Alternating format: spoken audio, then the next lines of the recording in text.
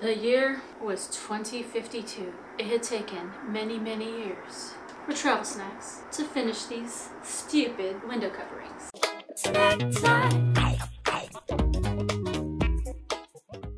Hello Snack Pack, welcome back to Travel Snacks. Today's episode is about making the window coverings for my van. In today's video, it's a full-on mess. I try a couple different ways to make window coverings. I learned that I hate it, and it took about 2 months to finally get it all done. Please just take this video as entertainment because I don't know if I made the best kind of window coverings. They turned out the way I wanted them, but I do a lot of trial and error, so learn from my mistakes. I also want to note, this project was one of the most frustrating, I don't know why, and I really disliked it a lot. So in this video, I have a bad attitude. Usually I'm upbeat and positive, but this just pissed me off. So let's jump right in.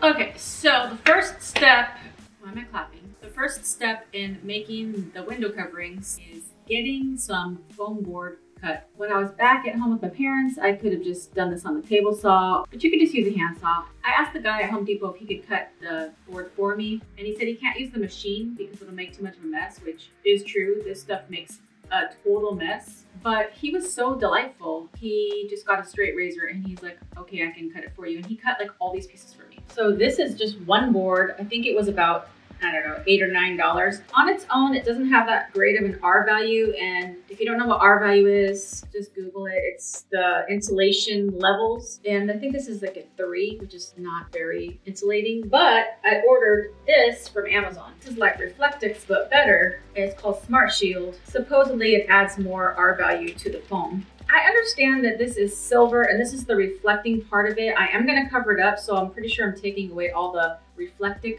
powers, but supposedly it's still insulated enough to add some to the foam board. You might be wondering why I'm using these tiny little bathroom scissors, because I can't find my scissors. I have a nice pair of scissors and I just can't find them in the van. And my son here in Dallas doesn't have any scissors, which I don't understand why. And it's snowing outside, so I don't feel like driving to the store at this moment to go buy scissors. This is probably not the day to be doing crafts, since it's snowing in Dallas. And I have to keep going in and out to measure and fit these. Step 1 in doing the window coverings that I'm choosing to do is to measure your windows. So on this pad of paper, I made some rough estimates to see if I could use 1 sheet of 4x8 foam board. And I could, I just had to make sure that it was cut the proper way.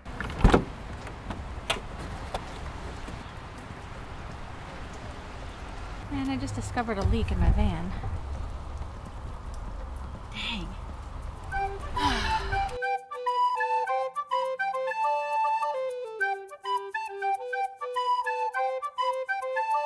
So my son redeemed himself. He went to his friend's house and borrowed a pair of regular scissors. So now I don't have to use my little beauty scissors. All right, so I switched over to just some brown paper that I had from this package, because this cardboard is just too hard to bend and maneuver to make a template, so this is very thin. And now I was able to make just a very basic template that's wet from snow. This is probably not the best day to be doing this.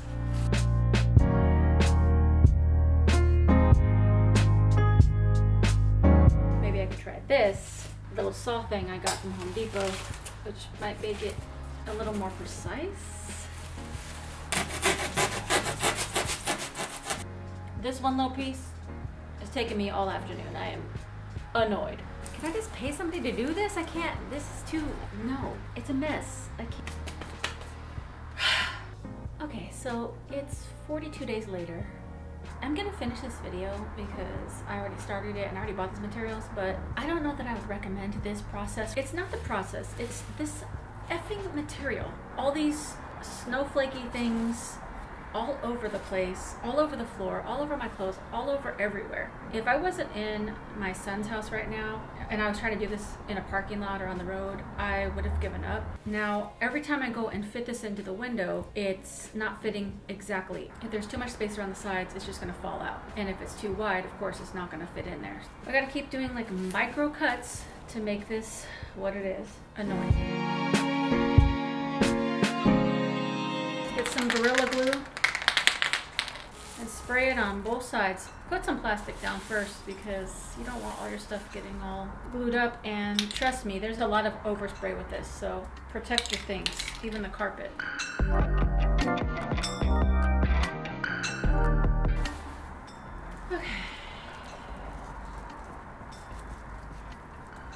Okay, next you're gonna cover this thing in the material that you've chosen.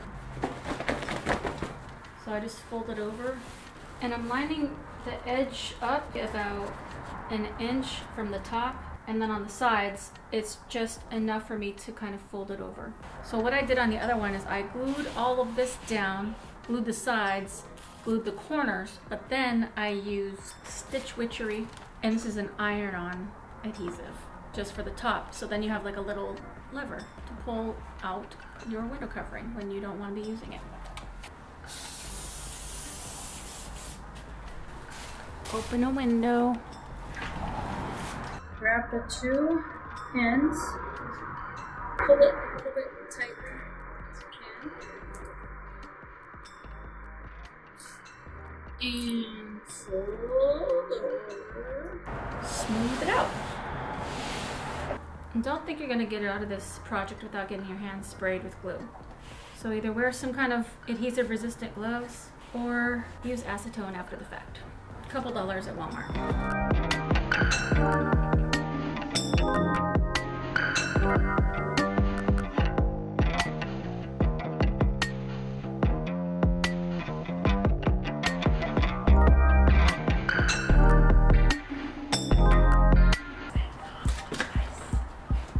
Excuse me, I'm recording.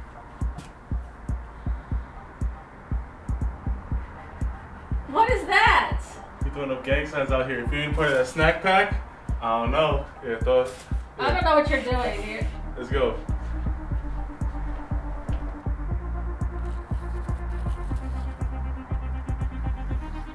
Place it in between the two sections and push it up as close to the edge and down as possible.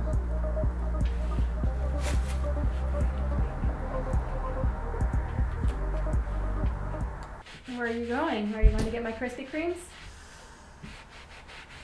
I'm thinking it's going to be a tomorrow morning too. Like and subscribe to our channel. You can't see your face, you're so tall. Like and subscribe. Be sure to turn on your notifications. Ding ding. Yeah, get a snack and eat it up. Bam.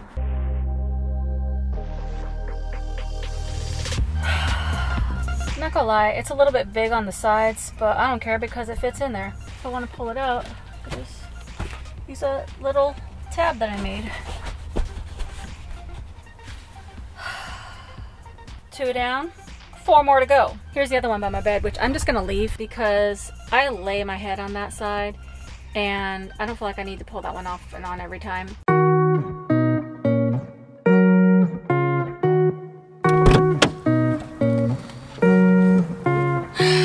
Back to where we started with this window.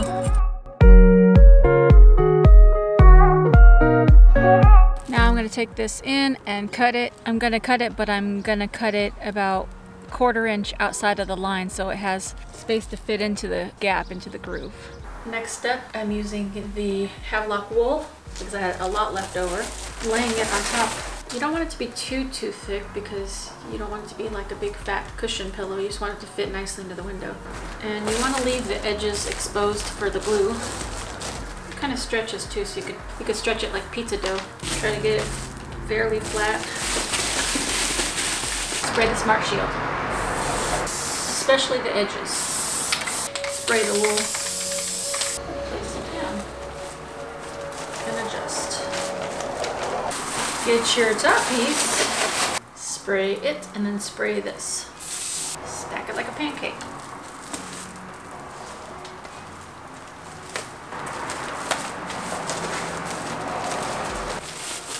Squish the edges down really good.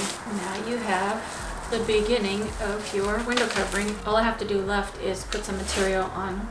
Well, I'm gonna let this kind of relax and do the rest of them. The year was 2052. It had taken many years for travel snacks to finish these stupid window coverings. I hate this project. Freedom is just beyond 2 more panels. Okay, so I got some more material from Joann's. Had to go to 2 different Joann's fabrics because they ran out. Dog hair everywhere. I've decided that I'm only going to put the material on one side. I didn't want the shiny side to be visible on the outside, but now that I tried it on my van with the couple that are already done, at night, actually in the daytime or at nighttime, you can't see the silver side because my windows are so darkly tinted. I'm only putting material on one side, which will give me back the benefit of the reflective side actually reflecting the sun in the summer, which is probably going to be more of an issue than the winter.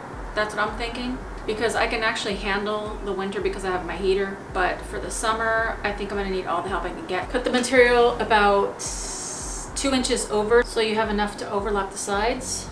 I don't want to do this anymore because I hate it. Why do I have to do it? Because I'm cold. And I really hate working with this glue because it always gets on my hands. I'm sick of it.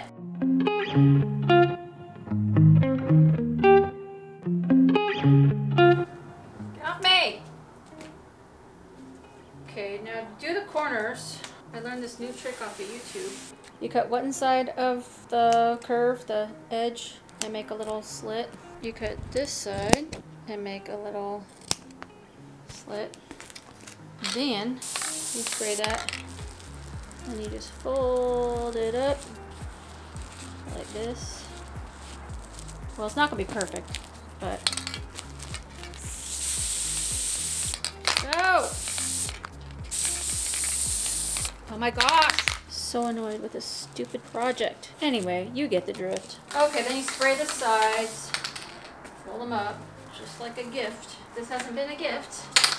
Usually I'm super positive, but this has pissed me off. It's a lot of little stupid steps. It doesn't look pretty on this side. Or really on this side, because it's like, you know, you gotta just make it whatever. But they're done. It's pretty.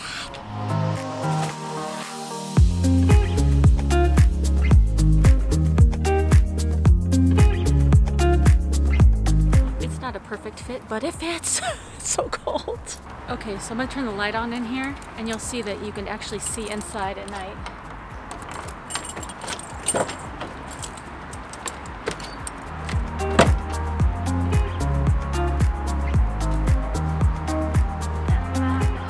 So that's why I wanted to have these window coverings, not only for insulation but for privacy.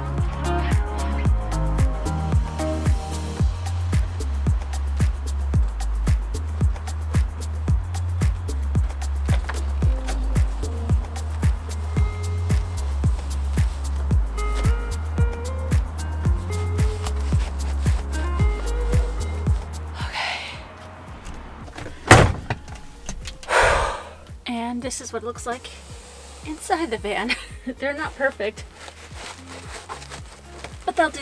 These 2 big pillows kind of insulate as well. Now I also have the window coverings back there.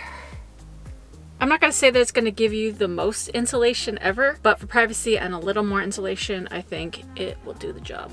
Now I'm freezing and I got to turn this heater on.